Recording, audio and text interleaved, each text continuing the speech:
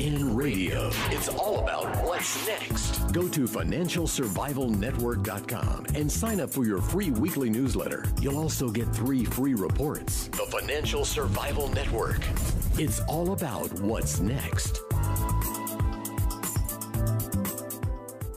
Welcome. You are listening to the Financial Survival Network. I'm Kerry Lutz. The date is May 24th, 2016. Hard to believe this year is going to be half over soon, but the economic mayhem, the economic dislocations, chaos continues onward unabated, and you're definitely familiar with Chris Martenson, his site, peakprosperity.com. And Chris, I mean, you've been prolific about the entire crisis. Your latest book called Prosper, which you were kind enough to provide me with a copy, really has a vision for the future. And we're really happy to have you back on the show. Well, thank you, Kerry. It's good to be back with you and all your listeners. Hey, so we're at the point now with the EU of deja vu all over again, as Yogi Berra liked to say. I mean, I thought they fixed the Greek problem. What's going on here?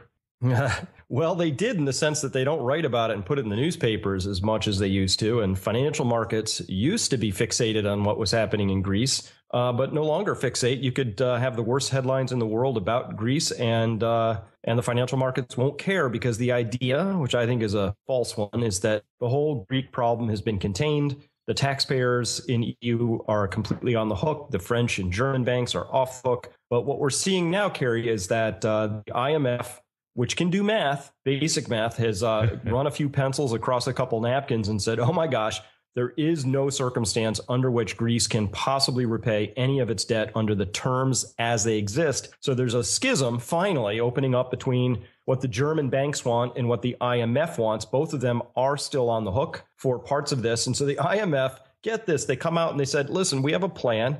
And under our plan, we think Greece could meet the terms of paying back its debt. Here's term 1. They don't start paying anything back until the year 2040.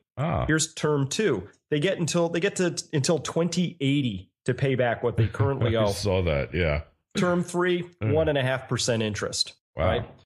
But all of that left unsaid for the astute listener is, wait a minute, that works if and only if Greece has the money to pay it back. What did the IMF have to assume? And of course, they had to assume rapid resumption of GDP growth somewhere in there so that Greece can crawl its way out of this. Now, let's remember, the IMF is the perennially Pollyannish organization that every year forecasts Greece is just about to start returning to economic growth. It's been doing this every year reliably since 2010, 2009, when the crisis started. And they've been so wrong that their forecast in 2010 called for Greece's economy to be 32% bigger than it is this year in 2015. It's last year. Right. So they only whiffed by a third on that. And they're going to keep whiffing because the austerity is killing Greece. 10,000 businesses closed this year.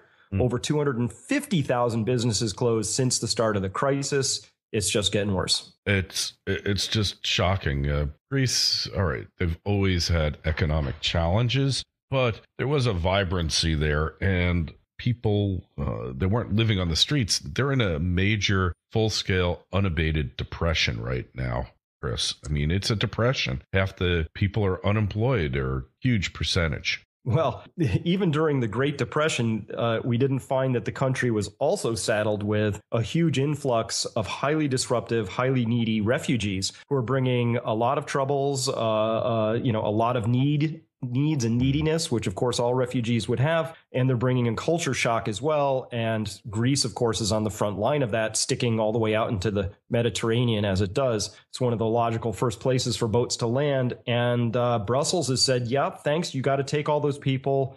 No money for you. Yeah. Why don't you deal with that too? Oh, that's great. Yeah. So as if they didn't have enough problems already, Chris, they're saddled with the so-called refugee crisis. Which, again, just to be fair, is almost entirely a NATO created monster where, guess what? If you bomb people, some of them are going to want to leave the uncertainty and the death and destruction of that policy behind. And NATO absolutely is up to its eyebrows in creating the instability in the regions where many of these people are fleeing. And of course, not all of them come from Syria. Of course, many people are coming from Afghanistan, which I would include in the NATO disaster list. I would include Pakistan as well. But a lot of people from North Africa, Libya, of course, escaping a NATO disaster. The rest of them, varying degrees of both NATO-led disasters and ecological and economic sort of migrant status, like wanting to leave areas which are not that supportive for a variety of reasons. So it's really, Carrie, I think that this refugee thing is tip of the iceberg, but there's poor Greece struggling at the front lines of it. And one more statistic on Greece: out of 220 billion euros of internal loans held by their banks in the country, at last count, 119 billion of those, more than half, were non-performing loans. So I don't care what kind of pencil or crayon you use. Greece just doesn't have the math, doesn't work, period. Doesn't work. So the IMF said, not only let's kick the can, but let's put a rocket booster on it and send it out towards the next century. You think we could do that? Hey, well, during the mortgage crisis, I remember this guy who I worked with. He showed me an offer that he had from one of the banks to restructure his mortgage. And what you were describing reminds me almost exactly what the bank offered. And they were going to stretch out the term of the loan to 40 years from 30. And they were going to only charge him 2% interest on the property. And they weren't even going to add his delinquencies to the principal and the modification, nothing like that. They were just going to do that. I told him he should definitely do it because his monthly payment on his home would be less than anything he could rent. However, problem was he was going through a divorce, and the ex-wife, or soon-to-be ex, would never agree to it. So that was the end of that. But it really reminded me of exactly the same thing as the mortgage crisis. But going on, we're going to talk about oil, but I don't think you can really talk about oil without talking about what's happening in Venezuela. Because they're just a little more advanced down the slippery slope than Greece. Well, indeed, Venezuela is suffering itself from a number of self-imposed problems and predicaments as well. And their basic one, which I had a wonderful interview with Furfel, who you and your listeners are probably familiar with. He hails from Argentina, expatted. He's currently living in Spain, but I got him to talk to me about what's going on in Venezuela. And he said, Chris, it starts and almost ends with corruption. It's a corrupt nation. And when corrupt nations get to do what they do, it doesn't matter that Venezuela has the second largest stated oil reserves in the world, or that they've got abundant natural resources. They've got all the pieces for something other than the world they're living in. And the world they're living in is in a state of collapse right now. Collapse is the right word for this. Morgues are overflowing. Food is in short supply. People are beginning to literally starve. They have no money. It's just a mess, right? But it really began and ended with corruption. And I would hope that people listening to this would understand that it's never okay to look past a little corruption. It's a slippery slope. And I think we're on our own, because I could easily describe the political process in the United States as finally having been revealed to more people, hopefully a critical mass, is also being founded pretty principally on the idea of corruption. And that should not be tolerable to people who value liberty, security, peace, and not being shafted on a routine basis. But so, yes, Venezuela to me is very much a poster child for what can go wrong and what it'll look like if it does. And yeah, the U.S. Being one gigantic kleptocracy, that's become quite obvious. But really, it's every country in the world here, Chris. The corruption has way overran the ability of the real economy of you and I to produce and support it. It's become unsustainable. And look, corruption's nothing new. I remember in college, I took a course in international trade, which is a great course. Teacher who was really in the thick of it. And the most corrupt ports, because the insurance industry rates seaports for corruption. The most corrupt port in the world was Caracas, Venezuela. That was 40 years ago. And number two was like Lagos, Nigeria. And you just went down the list. And those are the countries that are the most screwed up. So as corrupt as the U.S. is, at least with containerization, most of the freight gets delivered to where it's going. But when you send it to Caracas, it's a black hole.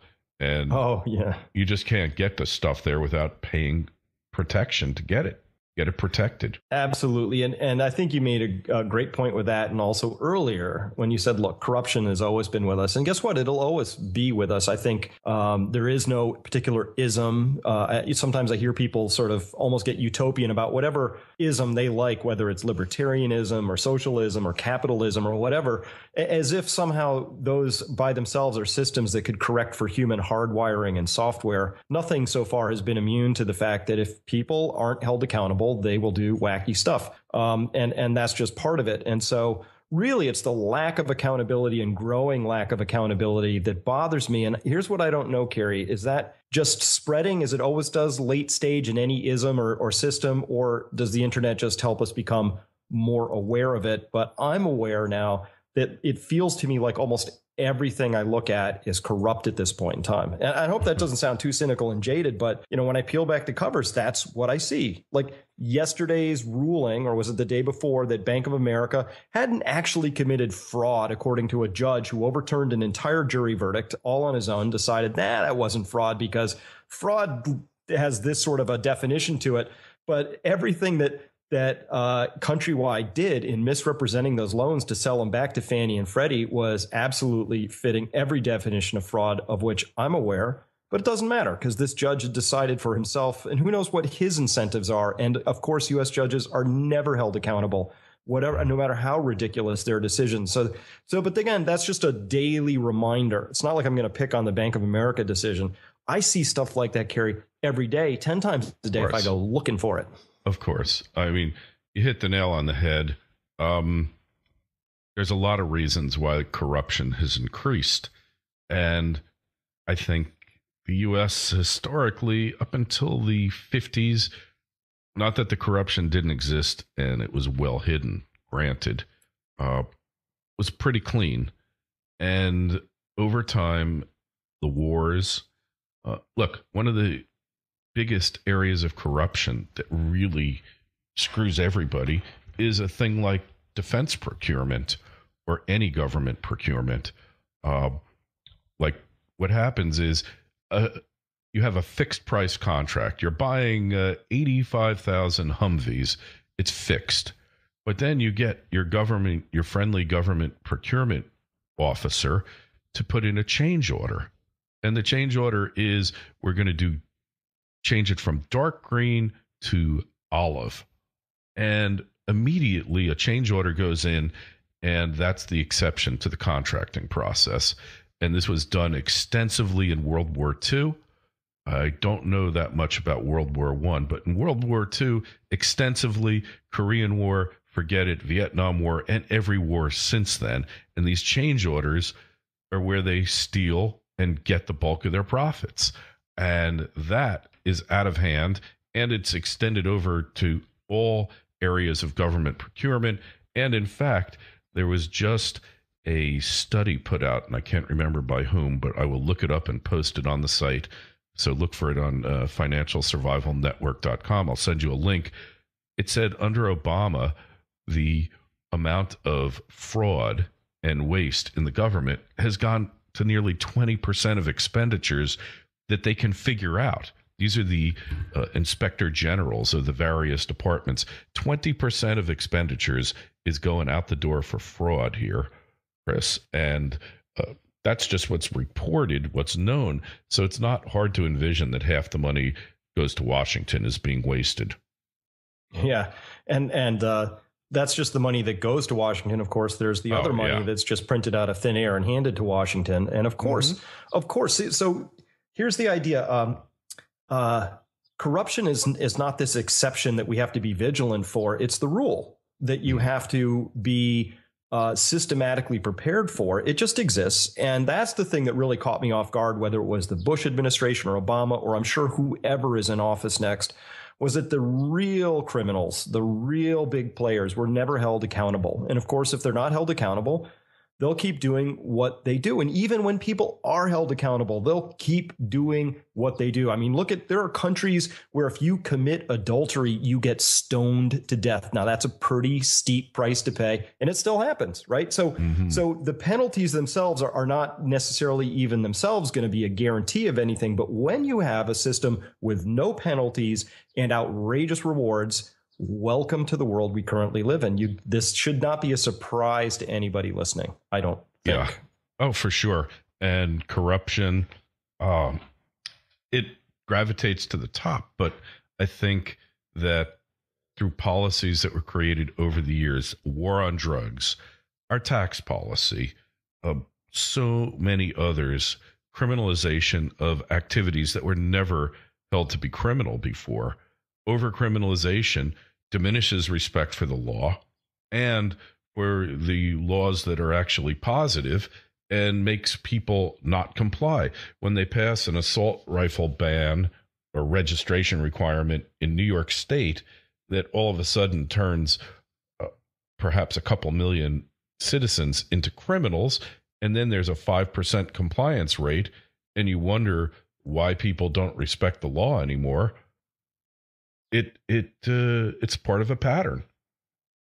Well, I don't respect the law anymore because law is not a hard and fixed thing. It's a contract. It's an agreement. And so I will agree that it makes sense for me not to speed. And there's some penalties if I do, right? I will agree to pay my taxes, and there'll be some penalties if I don't, right? So these are all agreements we have, but it gets hard to respect the law when I see that people like Hillary Clinton apparently is getting away with things that other people got slammed for, which was being fast and loose with state secrets and confidential information. Now, I don't know if you've ever gone through this, but if you go through a security clearance process, there's some fairly serious documents you sign about how you're going to handle material. There's training around it. And of course, somebody in government as long as Hillary Clinton obviously is more steeped in that than anybody I know.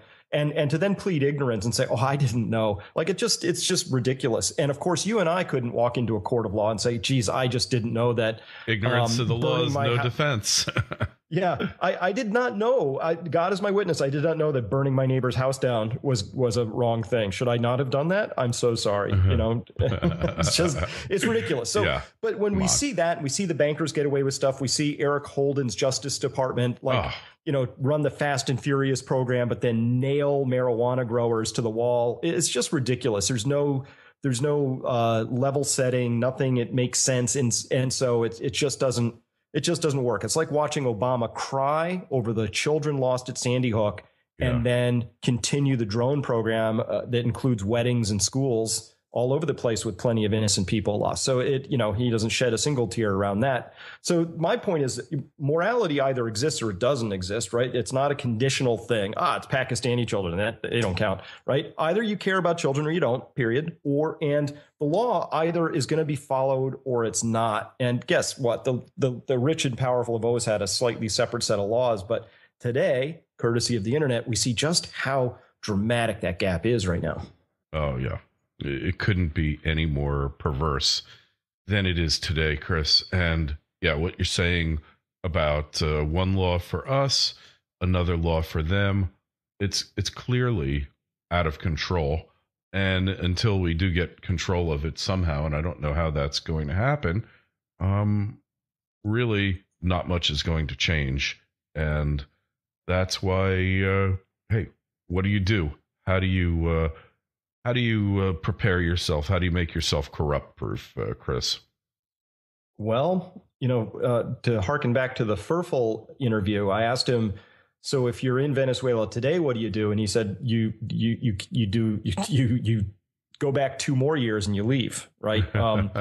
And so there's really, it becomes a problem though when you look across the world and you ask yourself, well, if I did want to live in a place where I could live in relative peace, security, freedom, and I don't want to live in a super corrupt place, there are not that many places you could really point to and say, there's a good one. I think there are pockets of exceptionalism in Europe. I think there's pockets of exceptionalism in the United States, but taken as a whole, I'm not sure you can really apply those any longer. And so As far as I'm concerned, Europe is in the throes of the last bit of its unified experiment. I'm pretty sure the Brexit, the British Union leaving the European Union, I'm pretty sure that they'll get a no vote on that and stay put in because of the amount of lobbying and propaganda that's being levied. Reminds me of the Scottish referendum vote as well. They're pulling out all the stops, if top of the fold opinion pieces in the Financial Times, BBC, you name it. The powers that be clearly want to stay in the union. That makes sense. I don't think they'll get away with voting out. But beyond that, when you look at just that statistic I said, where 119 billion in non-performing loans in the Greek banking system, okay, it's a complete disaster. What are you going to do? So Europe either bails that out or there's a complete collapse of the banking system in Greece. And if that happens, Italy's next, Spain is next, Portugal's next, on and on. Contagion. And I don't think it can hold. And then we have the refugee thing is extra sand in the gearbox on all this. So that feels pretty tenuous to me at this point. Yeah. Yeah. So get ready for the big bang, huh? Well, absolutely. If in 2008 we had diagnosed this correctly and done a couple of structural reforms, it would have been painful, but necessary. A couple of very big structural reforms. First of all, no such thing as too big to fail. Second of all, accountability comes back with a vengeance. Third of all, we had to have recognized that you can't grow your credit instruments at twice the rate of your economy GDP forever. Yeah. Right? You just can't do that. No. Right. But we said, nah, we're going to keep trying that model. This is different. So, this time it's different, Chris. Yeah, no, it'll work this time. We just have to get the animal spirits going. We'll repair the credit markets. But again, any sixth grader, Carrie, can tell you can't do that. You can't grow your debts at twice the rate of your income. It's mathematically bankrupt is an idea, but that's what we're living under right now is a really bankrupt idea. And that's why people are mad. That's why they're upset. That's why they're anxious, even if they don't know exactly why. Hey, and as long as we're getting close to the topic, so election, I didn't really want to get into it, but we did talk about it last time. And I like your view on things. So we're seeing Hillary Clinton's campaign literally implode before our very eyes. Of course, the media will not tell you that's happening, but it's happening for sure because, look, Trump just secured the nomination literally two and a half weeks ago. He's already leading in numerous polls. So what is this telling you here about the turn that America is about to take? Well, what's even worse is that according to the polls I've seen, he's leading Hillary, but he's not leading Sanders. So the Democratic Party has a really big problem on its hands that it created. Couldn't happen to a nicer crew of people. They did it to themselves, right? But they decided to try and elevate and promote a highly unelectable, corrupt, insincere individual. And that's going to be a big problem for them because it'll look real. They'll have egg all over their faces. I don't think their egos could stand for it. But Sanders is probably the only person that would make sense if you wanted to run a reasonable contest against Trump. Now, Trump just took off his gloves 2 days ago, I think. Yes, I don't know if you saw it, but oh, my goodness. I watched the commercial. Ooh, that is something, right? Dredging up the thing that Vince Foster never wanted to talk about. Oh my gosh, the rape charges and allegations against Bill Clinton and Vince Foster, everything. I mean, my goodness, and it deserves to come up and out. It absolutely we deserve clear answers to this.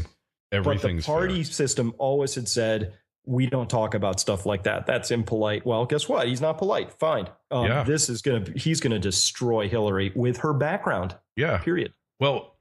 Look, this whole thing, I don't want to get into all the scandals because there's so many of them. Yeah. But whatever indiscretions he might have had in his life before, and look, to do construction in New York City, you got to deal with unsavory characters. But whatever he might have done wrong pales in comparison. And there's no way between you and I they're going to allow Bernie Sanders to get that nomination. They will not allow it here. They'll bring in Biden before that happens. They won't allow Bernie to do it. And I don't believe the polls that say Bernie's ahead. I think this is like a reaction to him, seeing the nomination stolen out from underneath him. I can't see him beating But why do Trump. you think they won't allow him to be nominated? Because he's not really a Democrat, number one. He's a Democrat socialist. Well, that's, but I repeat myself. and the guy, they can't get to him. They're just never going to allow him. He's not a loyal partyist, and they won't allow him there. They will not. Just like they tried to stop Trump. Opposite sides of the same coin. He was just smarter than them. Bernie is not smarter than the party elite for the most part. Well, I think Bernie tried to play fair and nice and by the rules. And by the way, I mean, it's astonishing to me what Bernie has done. The fact that he's still packing stadiums to overflow capacity, 30,000 or more people. Democrats have never seen turnouts like that anywhere in their entire history. And he's clearly galvanized a lot of young people who I think have rightly, moistened their finger, held it up and said, the status quo is really working against my interests. I don't care what, I have to do. I need non-status quo solution in there, which is exactly why if you ever went to a Ron Paul rally, a number of years ago, you would see the same thing. Like the crowd is mostly 30 years old or younger for another old white guy, like what's the message here? The message is young people can correctly see that they have nothing to gain and everything to lose by voting for the status quo. Yeah. And Hillary was making one more last gasp attempt to say, we boomers, we've messed everything up, but we'll dang it, we deserve to hold on to the brass ring. Give it to us. It's ours. That entitled sense that I think really, and I'm part of this generation, I think really infects the generation. And it's both its power and its downfall. Both of us. Well, it just reminds me of that desperate campaign slogan of Jeb Bush's right before he dropped out. Jeb will fix it. Hillary will fix it, right? Yeah, like it just makes you laugh to even think about it, to think that they're trying to sell you this. But we've got to wrap up now, Chris. So best place to find you, to buy your book, and to start getting on with it. Well, come on by peakprosperity.com. We've got a lot of content there, great community. We're talking about all the different ways you can build capital in your life to be more resilient, happy, healthy, not just for whatever awkward future will probably arrive, but today. So it's very much a wonderful community. So find us there, and the book, both my books can be found on Amazon, of course. Last name is Martenson, Martenson. So go there or go Peak Prosperity. And we will have a link, as always, in the show notes to the interview to your site, to peakprosperity.com. Make sure you go there, take a look, and I think you're really going to be impressed by the caliber, the quality, and the dedication that Chris puts into that site, and his frequent articles, really among the top on the internet. Chris, one thing in the web is that the caliber and the quality of writing has deteriorated. Have you noticed that? You mean pretty much across the board? Or? Yeah, across the board, I find maybe it's because just anybody can write an article, but I found that just typos are rampant in the most prestigious of publications that would never allow a typo. And just the caliber of writing seems to really have diminished over time here. Well, at the risk of sounding like another cranky old guy, but I agree. And I think it's part and parcel of the fact that people spend less time writing as they come up through school now. So I think we're seeing a new crop of people who've it's a skill. It's a skill like judo. It takes time to learn how to get thoughts in your head unscrambled and laid out neatly so somebody else can follow them. I'll tell you, Kerry, I this past week alone, there were probably 5 times I caught myself having to reread a sentence 4 times and still not knowing what it meant. Oh, God, I know exactly what you mean. And it drives me a bit crazy to see it. It seems like writing, effective writing as a medium of communication is becoming a lost art. Let's hope that we can preserve it and make it flourish. It's not easy to learn how to become an effective writer. I didn't do it until law school, honestly. I was lazy and just not versant in grammar. Combine lack of grammar with basically lack of desire to to use this medium, and you have where we are now. But in any event, you won't find that on peakprosperity.com, and hopefully not on FSN either, although we repost other people's work. And Chris, we will talk to you again soon. And as always, thank you for being on. It's been my pleasure, Kerry. Thank you. FSN Radio. It's all about what's next. Go to financialsurvivalnetwork.com and sign up for your free weekly newsletter. You'll also get 3 free reports. The Financial Survival Network. It's all about what's next.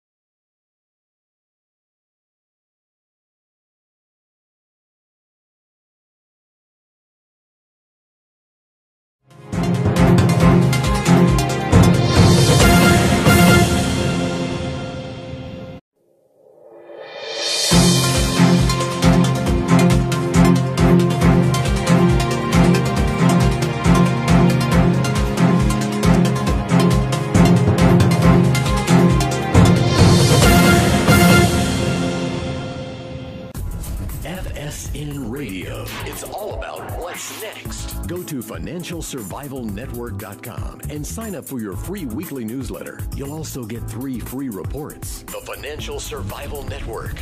It's all about what's next. Welcome. You are listening to the Financial Survival Network. I'm Kerry Lutz. The date is May 24th, 2016. Hard to believe this year is going to be half over soon, but the economic mayhem, the economic dislocations, chaos continues onward unabated, and you're definitely familiar with Chris Martenson, his site, peakprosperity.com. And Chris, I mean, you've been prolific about the entire crisis. Your latest book called Prosper, which you were kind enough to provide me with a copy, really has a vision for the future. And we're really happy to have you back on the show. Well, thank you, Kerry. It's good to be back with you and all your listeners. Hey, so we're at the point now with the EU of deja vu all over again, as Yogi Berra liked to say. I mean, I thought they fixed the Greek problem. What's going on here? Well, they did in the sense that they don't write about it and put it in the newspapers as much as they used to. And financial markets used to be fixated on what was happening in Greece, but no longer fixate. You could have the worst headlines in the world about Greece, and the financial markets won't care, because the idea, which I think is a false one, is that the whole Greek problem has been contained. The taxpayers in EU are completely on the hook. The French and German banks are off the hook. But what we're seeing now, Kerry, is that the IMF, which can do math, basic math, has run a few pencils across a couple napkins and said, oh my gosh, there is no circumstance under which Greece can possibly repay any of its debt under the terms as they exist. So there's a schism finally opening up between what the German banks want and what the IMF wants. Both of them are still on the hook for parts of this. And so the IMF, get this, they come out and they said, listen, we have a plan. And under our plan, we think Greece could meet the terms of paying back its debt. Here's term 1. They don't start paying anything back until the year 2040. Here's term 2. They get until 2080 to pay back what they currently owe. I saw that, yeah. Term 3, 1.5% interest. Wow. Right. But all of that left unsaid for the astute listener is, wait a minute, that works if and only if Greece has the money to pay it back. What did the IMF have to assume? And of course, they had to assume rapid resumption of GDP growth somewhere in there so that Greece can crawl its way out of this. Now, let's remember, the IMF is the perennially Pollyannish organization that every year forecasts Greece is just about to start returning to economic growth. It's been doing this every year reliably. To 40 years from 30, and they were going to only charge him 2% interest on the property, and they weren't even going to add his delinquencies to the principal and the modification, nothing like that. They were just going to do that. I told him he should definitely do it because his monthly payment on his home would be less than anything he could rent. However, problem was he was going through a divorce, and the ex-wife or soon to be ex, would never agree to it. So that was the end of that. But it really reminded me of exactly the same thing as the mortgage crisis. But going on, we're going to talk about oil, but I don't think you can really talk about oil without talking about what's happening in Venezuela, because they're just a little more advanced down the slippery slope than Greece. Well, indeed, Venezuela is suffering itself from a number of self-imposed problems and predicaments as well. And their basic one, which I had a wonderful interview with Furfel, Sure. Who you and your listeners are probably familiar with. He hails from Argentina, expatted. He's currently living in Spain, but I got him to talk to me about what's going on in Venezuela. And he said, Chris, it starts and almost ends with corruption. It's a corrupt nation. And when corrupt nations get to do what they do, it doesn't matter that Venezuela has the second largest stated oil reserves in the world, or that they've got abundant natural resources. They've got all the pieces for something other than the world they're living in. And the world they're living in is in a state of collapse right now. Created monster where, guess what? If you bomb people, some of them are going to want to leave the uncertainty and the death and destruction of that policy behind. And NATO absolutely is up to its eyebrows in creating the instability in the regions where many of these people are fleeing. And of course, not all of them come from Syria. Of course, many people are coming from Afghanistan, which I would include in the NATO disaster list. I would include Pakistan as well. But a lot of people from North Africa, Libya, of course, escaping a NATO disaster. The rest of them, varying degrees of both NATO-led disasters and ecological and economic sort of migrant status, like wanting to leave areas which are not that supportive for a variety of reasons. So it's really, Kerry, I think that this refugee thing is tip of the iceberg, but there's poor Greece struggling at the front lines of it. And one more statistic on Greece: out of 220 billion euros of internal loans held by their banks in the country, at last count, 119 billion of those, more than half, were non-performing loans. So I don't care what kind of pencil or crayon you use. Greece just doesn't have the math, doesn't work, period. Doesn't work. So the IMF said, not only let's kick the can, but let's put a rocket booster on it and send it out towards the next century. You think we could do that? Hey, well, during the mortgage crisis, I remember this guy who I worked with. He showed me an offer that he had from one of the banks to restructure his mortgage. And what you were describing reminds me almost exactly what the bank offered.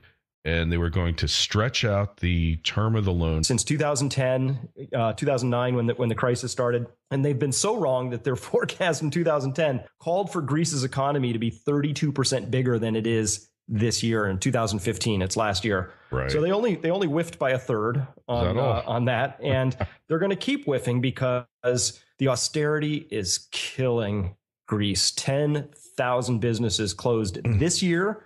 Over 250,000 businesses closed since the start of the crisis. It's just getting worse. It's just shocking. Greece, all right, they've always had economic challenges, but there was a vibrancy there, and people, they weren't living on the streets. They're in a major, full-scale, unabated depression right now, Chris. I mean, it's a depression. Half the people are unemployed, or a huge percentage. Well, even during the Great Depression, we didn't find that the country was also saddled with a huge influx of highly disruptive, highly needy refugees who are bringing a lot of troubles, a lot of needs and neediness, which of course all refugees would have. And they're bringing in culture shock as well. And Greece, of course, is on the front line of that, sticking all the way out into the Mediterranean as it does. It's one of the logical first places for boats to land. And Brussels has said, yeah, thanks. You got to take all those people.